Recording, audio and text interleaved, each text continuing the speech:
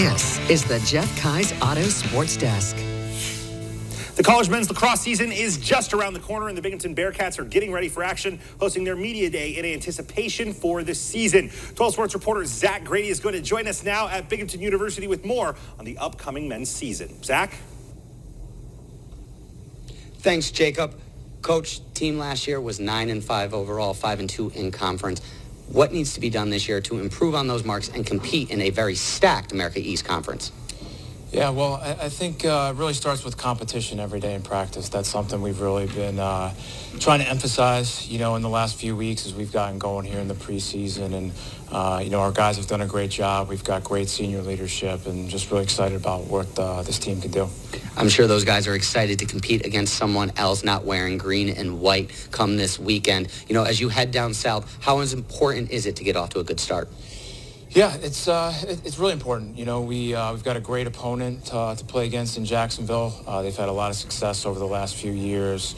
They're going to come ready to go. We know they do a great job competing, and we're looking to match their energy and hopefully come out with the win. You got 30 returning players this year, including all three of your attackmen. Coming back with an upperclassman-led offense like that, how much easier does that make your job? Yeah, it definitely helps. We've got 3 guys on there, 2 juniors, 1 senior. A little bit like having, another coach on the field in terms of having those guys be able to communicate, help the younger guys out, and just be another voice for us out there.